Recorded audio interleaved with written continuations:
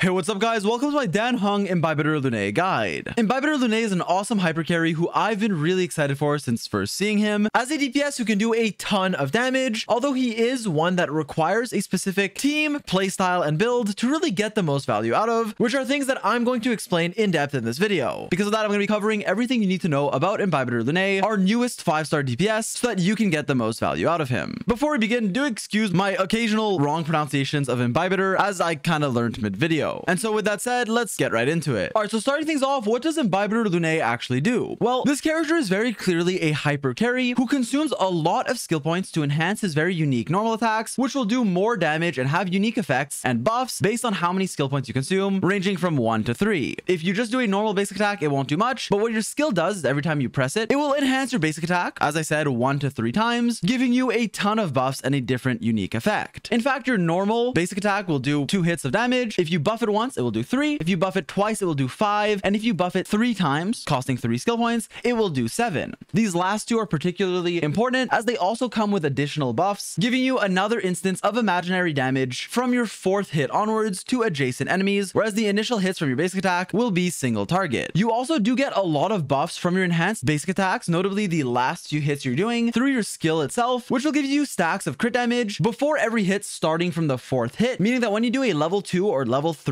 basic attack, consuming either 2 or 3 skill points respectively, you will gain either 2 or 4 stacks of crit damage. In fact, if you fully max this trace, it will give you 12% crit damage per stack, and these stacks will ramp up with every hit you do, starting with your 4th one, ramping up to a total of 24% crit damage if you do a level 2 basic, and 48% if you do a level 3 one, meaning that your hits get stronger and stronger. Now, similarly to this ramping crit damage buff, your talent, your passive talent, will also give you a ramping amount of just straight damage percent, again being quite a lot, 10% when fully maxed, per stack, stacking up to 6 times, with your Imbibitor Lunae getting 1 stack after every hit unleashed. Because of this, if you stack up your normal attack to level 3, every attack you do after your first one will gain 10% damage, scaling from 10 to 60 and expiring at the end of the turn. And so because of your talent and your skill and also what your normal attack does in general when you do level it up all the way, is actually going to make your basic attacks do an insane amount of damage, mostly to a single target, but also having a nice bonus amount of AoE sort of splash damage to the 2 adjacent targets, making his basic attacks very powerful, especially if you can get a level 3 one consistently. Keep in mind that the buffs we talked about, like your talent, are those that are buffed with each hit, not each attack. So when you do, let's say, a level 3 enhanced basic attack, since you're attacking 7 times, you will be able to fully stack this talent, as after every hit you will gain 1 stack, with this talent once again stacking on each hit that you're doing. Moving on, for Dan Heng Il's ultimate, this is going to be a 3-hit attack with a pretty high scaling that will be single target damage, while also having a bit smaller AoE damage to the 2 adjacent targets as a nice amount of bonus imaginary damage. Now, the best part of this ultimate, though, in my opinion, is that you get 2 Squama stacks for free when you use it, which are basically 2 free skill points. In fact, you can get up to 3 Squama stacks, and each Squama stack you have can effectively be consumed instead of a skill point when you use your skill and enhance your basic attack, meaning that after you use your ultimate, if you press your skill 3 times, it will only consume 1 skill point and 2 Squama stacks, allowing you to use your enhanced level 3 basic attack without needing more than 1 skill point. This makes it to where your Imbibitor Lunae can be a bit less skill point hungry, despite still needing as many skill points as you can give him. These Squama stacks, as I said, they act like skill points, but only for Dan Heng. He's obviously the only one that can use them, and they are displayed under your Dan Heng's character icon in the bottom left of your screen as a visual indication of how many you have. Other important things to note are that Imbibitor Lunae's minor traces, you get a lot of imaginary damage and also crit rate, which can make him a lot easier to build and just stronger even at a baseline. For your major traces, you get some crowd control resist, 15 energy at the start of the battle, and also 24% crit rate against imaginary weak enemies, which is just a really nice bonus, especially if you're running him with someone like Silverwolf, who can implant an imaginary weakness, or just obviously if you're fighting an imaginary weak enemy. Keep in mind that since your ultimate is a 3-hit multi-hit attack, you can actually get some stacks of your Righteous Heart talent, which will increase its damage progressively. For your trace priority, you do want to be leveling your basic attacks first, as these represent the scaling of your actual enhanced basic attacks themselves, and then after that, your other 3 talents are pretty similar in value, with your ultimate and your talent typically being a bit more important to level than your skill. Also, for Lunae's technique, he has a really unique and strong one, where first of all, you enter a leaping dragon state for 20 seconds, where every time you attack, you dash forward, allowing you to move around the map very rapidly if you want that for exploration, while also being a great way to enter combat, and typically how I recommend entering combat with this character, as not only will you deal imaginary damage to every enemy, you'll also gain 1 Squama stack, which is the stacks you gain when using your ultimate, effectively a free skill point, allowing you to start the combat with +1 skill point and make your gameplay and rotations a bit smoother. This is definitely one of my favorite techniques overall, being convenient outside of combat and also for initiating it. And so Imbibitor Lunae is a very unique but powerful hyper carry. He is someone who very clearly will want to spam his level 3 enhanced basic attacks, which are very powerful alongside his ultimate thanks to all of the buffs you're getting, an amazing single target with a decent amount of adjacent splash damage that you can consistently dish out. With that said, while Dan Heng's third normal attacks are optimal and typically what you want to be doing, like the level 3 ones are just really strong, I do also want to admit that he is very skill point hungry, and the team that you're running, how skill point efficient your team is, and many factors, like even the enemies you're fighting, and if one of your allies gets like detained and you need to cleanse, anything like that can happen, can offset your skill point management and make you need to do one or even multiple level 2 basics instead of a level 3 one. This is typically fine. It's okay to do level 2 or even level 0 basic attacks from time to time to manage your skill points better depending on the situation, although Dan Heng Il's best rotations when played in optimal teams do involve him using his level 3 basic attack as often as you can. I do want to make it clear that his level 2 basic attacks are fine to use and pretty strong as well, but a lot of his most skill point efficient teams, like for example running Tingyun, Pila, and Luocha, provided all of your characters are just spamming basic attacks with your Tingyun using your skill once every 3 turns and running relics and a light cone that can give her energy, like meshing cogs, Von Whack, and an ERR rope, can allow your Dan Heng to use his level 3 basic attack as often as possible while also getting his ult up every 3 turns, or sometimes every 2 if you have things like his signature light cone and or Tingyun's 6th Eidolon. But again, there's like a lot of variables here to where giving an exact rotation where everything goes perfectly is something that I want to do, but also is something that isn't the most realistic as it will change from situation to situation. Keep in mind that you want a skill point efficient team, and with that and with a efficient energy generating Tingyun, you can typically manage to ult every 3 turns, get a lot of skill points, and be skill point efficient if all of your characters are basic attacking, allowing your Dan Heng Imbibitor Lunae to spam his level 3 basics. But as I said, if something goes wrong, if you have to use Pila's skill to remove a buff on an enemy, you have to heal with your healer, anything like that, it's okay if you also have to weave in some level 2 basics, or even in certain situations, just doing a purely non-enhanced basic attack to finish off a low health enemy to sort of save your skill points and generate one for your next rotation. That can be fine as well. Doing a level 0 basic can actually be useful to just gain a skill point instead of consuming some to allow you to level 3 normal in the coming turns if you need help managing your skill points. Because of this, I believe that when played correctly and built correctly in a proper team, Dan Heng Imbibitor Lunae can be a very strong carry, whereas if you don't know how to play him, he can feel a lot worse and arguably inconsistent, despite this not really being true in my opinion, with his biggest drawback just being that he has restrictive teams and you do need to know how to manage your skill points. Also, a pretty important tip I wanted to mention is that generally when you use your ultimate, you want to do so after a level 3 enhanced basic attack, using your ultimate within the same turn so that you keep all of the buffs that your Dan Heng Il will get from using his level 3 basic. These buffs expire at the end of the turn, but if you use your ultimate within the same turn, right after your attack, then you will still have the buffs as you can see here, which will increase your ultimate's damage. All right, now with that out of the way, let's move on to how you want to actually build this character to get the most value out of him, starting with his light cones. Well, the first thing I want to say regarding Dan Heng's light cones is that he actually has an amazing free-to-play option that's honestly comparable to his best in slot, and a really strong option being the On the Fall of Aeon that you can get and superimpose for free in Herda's Simulated Universe store. You can buy this light cone, buy some superimposers, get it to S5, and then get not just a good amount of base stats, but also an effect that will give you a bunch of attack percent, 16% when you attack, stacking up to 4 times for a maximum of 64% attack at superimposition level 5, which again you can get for free, while also giving you 24% damage for 2 turns if you weakness break an enemy. This is something that you can do relatively easily, but it can be a bit inconsistent, I guess, depending on the enemy you're fighting. But as long as you can weakness break a single enemy, you'll get this damage bonus on top of the consistent part of this effect, which is 16 to 64% attack, making it just an insane option. Obviously, its value will depend on how consistently you can proc its second part, but just in general, in basically any situation, this light cone is absolutely insane and one that I highly recommend getting and superimposing for your Dan Heng. It's your best free-to-play option and your second best option overall, being only a little bit behind his signature light cone, which is the next one we're going to talk about. While I don't necessarily recommend pulling for it, especially because there is such a great free-to-play option, Dan Heng's signature light cone, Brighter Than the Sun, is his general best in slot as it'll give you 18% crit rate, as well as up to 36% attack and 12% energy recharge on its effect at S1 after you basic attack 2 times. Do keep in mind that I think an underrated part of this light cone is the energy regen you're getting, which can allow you to consistently get a 3-turn ultimate. However, if you're running him with Tingyun, this typically isn't a problem anyways. But if you have both this light cone and Tingyun, especially with her Eidolons, you can actually potentially manage to get your ult every 2 turns, which obviously is even better. So this light cone does have more value than just the like 5 to 10% DPS increase, as the energy that you get is also something to keep in mind. And so it is your overall best slot. Outside of this Lycone, as I mentioned, I do recommend On the Fall of an Aeon, but there are some other good options that I can recommend as well, like notably Under the Blue Sky, especially with superimpositions, with this Lycone being notable because it gives you a lot of attack and crit rate, but keep in mind that you do need to defeat an enemy to be able to get this 24% crit rate at superimposition level 5 or 12% at S1, so it can be a little bit less consistent. Clara's Lycone, which is about as good, and a 5-star that you may already have, or even Arlen's Lycone, notably if it is superimposed. Also, the Battle Pass Lycone, Nowhere to Run, can be a viable option as well for pretty high base stats for a 4-star Lycone, while also giving you 24% attack at S1 and an effect that will heal you when you defeat an enemy, which can be a comfy and valuable passive if you value the self-healing to give your Dan Heng a bit more survivability. With that in mind, it's not going to be the strongest option when compared to some of the others that I mentioned, because it doesn't give you like damage percent or anything, but the base stats are pretty high and the passive is quite comfy, so not the best DPS option, but a viable and comfy one that I wanted to at least mention. Now, moving on for Dan Heng Ill's best relics, there are two main sets that you could go for, either the 4-piece of the Wasteland set, which is the imaginary damage set, or the 4-piece of the Musketeer. The way these sets work is that the 4-piece of the Wastelander set is going to be your best in slot if you can make use of its effect, as well the 2-piece gives you a straightforward 10% imaginary damage. The 4-piece will then give you more stats under certain conditions, 10% crit rate when you attack debuffed enemies, and 20% crit damage against imprisoned enemies. Because of this, in order to fulfill the conditions of the set, you would typically want to run a debuffing support with your Dan Heng Ill to get the 10% crit rate, which you're typically going to be doing anyways. Someone like Pila or Silverwolf are just some examples of characters that can debuff and have good synergy with Dan Heng anyways. And then the second part of the effect will be against imprisoned enemies, which you can do easily if the enemies you're fighting have an imaginary weakness, as Dan Heng Ill's weakness break is pretty good, so you can just weakness break or implant an imaginary weakness with someone like Silverwolf and get this 20% crit damage against those imprisoned enemies. If you can fulfill every condition of the set, then it will be your best slot, and just in general, it's pretty good, but keep in mind that for a more consistent option, a set that's not too far behind is going to be the Musketeer of the Wild Wheat, which is a generalistic option that you may already have farmed, which is also a great early game set as well, as one that you get through many different sources. This set will give you 12% attack on the 2-piece, and then some speed and basic attack damage as well on the 4-piece, giving you just a ton of stats that your Dan Heng Ill will want, especially when you factor in how much basic attack damage this character actually deals. The difference between Musketeer and the imaginary set Wasteland is really not that high, so I typically recommend going based on whichever set you have that has better substats, with Wastelander being better if you can debuff and imprison the enemies, because the stats you gain here are pretty insane. As long as you can consistently debuff enemies, I do like the set, with the Musketeer being a more generalistic and sometimes consistent option as well, with both of them being great options overall. Keep in mind, you can also mix and match 2-pieces of any of these sets, or also the Messaging Traveler set, once again picking the ones that you already have farmed and have the better substats on. Moving on for your Planar ornaments, generally speaking, go for the Runic Arena set if you can manage to get 70% crit rate, as the payoff is very high, giving you 20% basic attack and skill damage, which for Dan Heng Ill, this means that your basic attacks, however enhanced they may be, will do a lot more damage, on top of gaining 8% crit rate for free, making this, generally speaking, just your best option. Now keep in mind that while 70% crit rate can be hard to get at times, you do get some crit rate from your traces, and you can also get more either from a signature Lycone if you choose to get it, or by just running a crit rate main stat body, which gives you a lot for free. Now, you can manage to get enough crit rate from your substats, traces, and the 8% that you get here without even needing a main stat body, but this can be a bit harder, and for a lot of people, you can always just go for a crit rate main stat to ensure that you get 70% crit rate for the set in order to get this 20% increase in basic attack damage on top of the 8% crit rate that you're already getting. Keep in mind that if you're running the Wastelander set, the 10% increased crit rate against debuffed enemies won't apply towards the Runic Arena's set effect, so you'll still need 70% crit rate without factoring in this bonus 10. The same applies with your bonus trace Jolt Anew, which gives you more crit rate against imaginary weakness enemies, again not contributing towards the set effect. With that in mind, other options that aren't too far behind if you have better substats on them are the Space Stealing Station for 24% attack if you have 120 speed or more, or even the Inert Cell Soda set for 15% ultimate damage and also 8% crit rate, with this set only wanting 50% crit rate, which is obviously quite a bit less than the 70% if you don't have enough yet. Overall though, I do recommend going for the Runic Arena as a pretty efficient simulated universe world to farm anyways, and your best in slot overall. Alright, now moving on for the main stats you want on Dan Heng Ill, it should be pretty straightforward as he is a relatively generic carry when it comes to the stats you want. What I mean by that is you typically want to be looking for crit rate and crit damage as your best options for your personal damage, while also valuing stats like attack percent and speed. Now the first thing I want to mention is regarding speed's value on Dan Heng Ill, and as with most carries, being able to go more and get to go twice in a cycle or move before your enemies and get as many turns in as possible, obviously that will typically mean more damage. A concern that a lot of people have is regarding Dan Heng Ill's skill points, and while I covered this early in the video, what you need to understand is that if you're playing playing Dan Heng Il properly, building correct teams around him, and are managing your skill points efficiently, while there isn't the most wiggle room and you don't really have many spare skill points, you will have enough to be able to fully maximize your Dan Heng Il's basic attacks, even if your Dan Heng Il is fast. While yes, you will be going more, meaning you'll consume more skill points, what is typically going to be optimal is usually running speed on him, but also running speed on your support characters so that they can keep up with him. Now, I do understand that this can be a bit more expensive. It can be a bit more quote unquote try hard. And yeah, it will require you to also run speedy supports so that all of your team can move fast, generate more skill points, and just go more often. Whereas if your Dan Heng Il is your only fast character, then you'll be moving more and consuming more skill points. Also, while I don't know if I should put this here or in the team section of this video, I do want to at least mention that you need to be mindful of your other characters' speed levels as well. Like, you want your support characters to move typically before Dan Heng Imbibitor Lunae. For example, you want Ting Yun and Pila to either buff you or debuff enemies respectively before you do your big attacks on your hyper carry. Alternatively, if you're using someone like Branya, who will cover whether or not you should in the team section, you would want her to be one less speed than your Imbibitor Lunae to move right after him and effectively give him an extra turn if you have the skill points to do so. So generally, while yes, you want speed on Imbibitor Lunae, as speed is just great to have in general, and 134 can be a nice breakpoint to move twice in the first cycle, you do also want to make sure that your support characters are speedy as well, and you balance and speed tune your team accordingly depending on who you're playing. And so because of this, for your boots, speed is typically going to be the more optimal option, at least till you have enough to hit certain speed breakpoints like 134 or whatever you're going for to get as many turns in as possible, provided you have enough skill points to make it worth it, which is notably achievable by having enough speed on your supports as well. With that in mind, I know a lot of people will prefer just going for attack percent. It can be comfier, like easier to use. You don't have to think too much about it. And a slow Dan Heng Il can be, as I said, easier to manage your skill points on, but it won't always be as efficient. Generally speaking, both speed and attack percent are viable though. You can go based on what playstyle you prefer, and also especially based on your substats. Outside of that, it is very straightforward though. For your body, you want either crit rate or crit damage, with crit rate being very convenient to make sure you have 70% for your Ruland Arena set, but if you already have enough, then crit damage is also viable, imaginary damage bonus on your sphere, and attack percent on your rope. These will typically be the best options, and if you're wondering, an ERR rope, while it can have its uses, typically won't be as good as attack percent, as a lot of Dan Heng Il's damage does come from his basics, so you won't really want to get as much attack and crit as possible, more so than just energy. For Dan Heng Il's Eidolons, he's actually someone who does have quite a few good ones, despite also just being amazing at E0. First of all, his first Eidolon will give you more Righteous Heart stacks, increasing the max amount to 4, and allow it to ramp up faster, giving you some more damage. And while this Eidolon is decent, it's more damage, it's usually a stepping stone towards the second one, which is quite insane. And then his second Eidolon is the first pretty big and good one, which will basically make it to where every time your Dan Heng uses his ultimate, he will instantly go again and be able to use a level 3 normal attack for free. In fact, after using your ultimate, instead of getting 2 Squamma stacks, so basically 2 skill points, it will now be 3. You'll get an extra one, while also advancing your action forward by 100%, meaning you effectively get to go again right after ulting, giving you another turn and making it a very strong second Eidolon. Moving on, your third and fifth Eidolons will level up your traces, as with every character. Your fourth Eidolon will increase the duration of your dominating roar buff, are the crit damage stacks you gain from normal attacking that usually expire right after your turn, but now will last a bit longer, meaning you can have that increased crit damage for your ultimate or just for all of your hits on your next turn.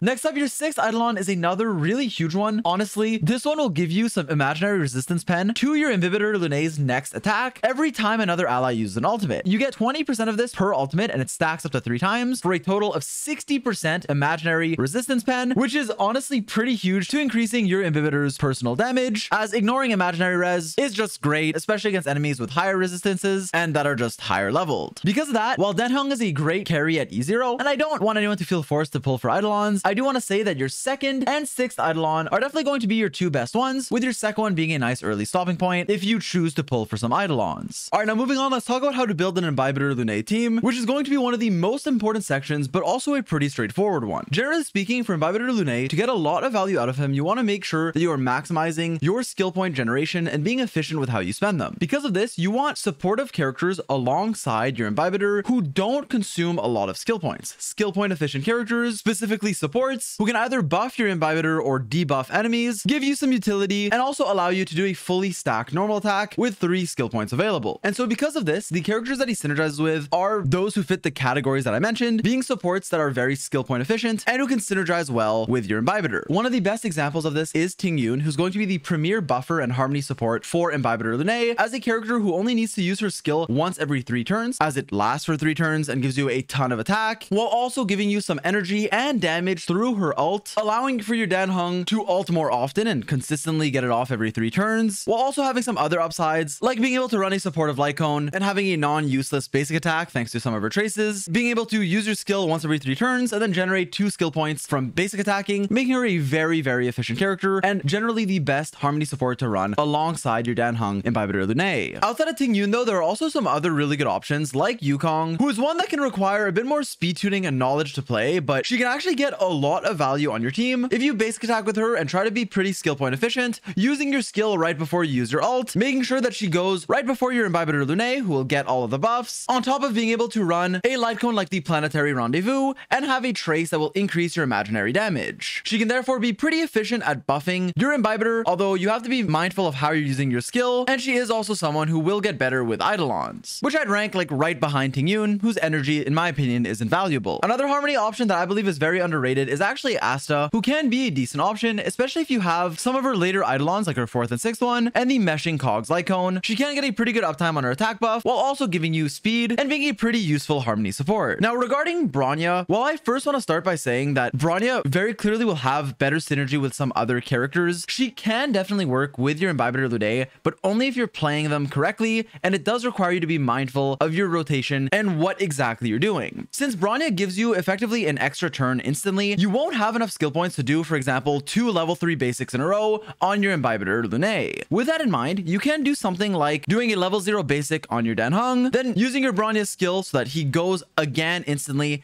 and then can do a level 3 fully buffed basic attack on top of his ultimate if you can fit that in there, which can be efficient because Bronya gives you a lot of damage on her skill and a ton of crit damage and attack through her ultimate. She also has traces that'll just give you more damage, and overall is a great buffer to where even if she does have a lot of negative synergy with your Imbibitor Lunae, she can still work. It will just require you to play a very specific rotation and also make sure that your Bronya is at least 1 speed slower than your Imbibitor. With that said, I do think that her synergy here is a lot worse than with other characters, where another carry would be able to do their max amount of damage twice in a row, but she can definitely still be a strong option here because of how broken Bronya is. Now, outside of that slot, the other 2 characters are typically going to be either another buffer or a debuffer. Typically, I recommend a Nihility support like either Pila or Pella or Silverwolf, both of which kind of fulfilling a similar role. Silverwolf gives you a lot more defense reduction and debuffs as a whole, but they're more single target, and she's also a 5-star, while also being pretty skill point efficient. You can implant a weakness with your skill, which costs 1 skill point, and then basic attack and still apply bugs onto enemies, while also having a massive defense shred with her ultimate. Pila, on the other hand, is more AoE and also free-to-play friendly, and someone who is also very, very skill point efficient, as her big def shred comes from her ultimate, which obviously doesn't cost any skill points. You can then spam normal attacks or use your skill if you need to remove an enemy's buff, giving her a lot of utility and increasing your damage. You can also run the Silverwolf event light cone we got a few patches ago, which will give her energy, allowing her to have better uptime on her ult, as its defense reduction will last for 2 turns. And so you can run either Pila or Silverwolf depending on who you have and kind of which one you'll be using in your other team. And do note that Silverwolf can also enable some mono imaginary teams, or just teams where you can implant imaginary as a weakness onto enemies, but generally speaking, they are both great options. Regarding Welt, in case you're wondering, he's typically someone who wants to use skill points, but you can run him in an Imbibitor Lunae team. You would just want to be basic attacking more and using him mainly for his ultimate, which has a lot of damage and can also help you slow enemies while also making enemies take more damage. So a fine option, but not as optimal as an Nihility support like Pila or Silverwolf, as the def shred they give you is massive. Now, before we talk about some other options you can run, I do want to mention that for your last slot, you typically want a skill point efficient healer or shielder. Someone like Luocha is typically just the best option. Japard is great too, and both of these work because they're very skill point efficient. Japard, first of all, is someone who shields with his ultimate and then doesn't really need to use his skill, so that can be enough to keep your team healthy. And then Luocha can heal you insane amounts without needing to use his skill. Like, it could be a cool emergency button if you need a lot of healing, but Luocha will automatically heal one of your party members if they ever get too low HP, and it'll also have a field that will heal all of your party members when you normal attack, which are 2 things that can happen without even needing skill points, on top of having a strong skill if you need bonus healing. And so overall, Luocha and Japard are like the 2 best supportive options here, or like defensive healer / shielder options. But if you don't have them, it's fine. You can use either Natasha or Bailu. Just keep in mind that with both of these characters, they will need more skill points to actually be able to heal your team, making your rotations a bit tighter, but they will still work nonetheless. The same can be said about other shielders, like the main character or March 7th, but in my experience with them, since their shield is not nearly as strong as Japard's, oftentimes having a healer can be a lot more comfy. And so generally, that's how you want to build Imbibitor Lunae's teams, with a general team comp looking like Ting Yun, and then either Pila or Silverwolf, depending on who you have, and then a defensive option like Luocha, Japard, or any other healer. And so overall, I really do love this new hyper carry DPS. Imbibitor Lunae, one of my favorite design characters, but also very fun to use and very, very strong in my opinion. I hope I covered everything you need to know in this very detailed video. I do hope the length was appreciated though. That's why I add timestamps and go into so much depth. And I do want to apologize for the slight delay on the release of this video, as I really wanted to test out everything. If there's anything new I want to add, since this character is new and new things are still being discovered, it will be in a pinned comment. So be sure to check that in case there are any changes. Hope the wait was worth it, and I hope you guys enjoyed this character as much as I do, and I hope that this video was helpful. Thanks so much for watching, and as always, I'll catch you guys in the next one.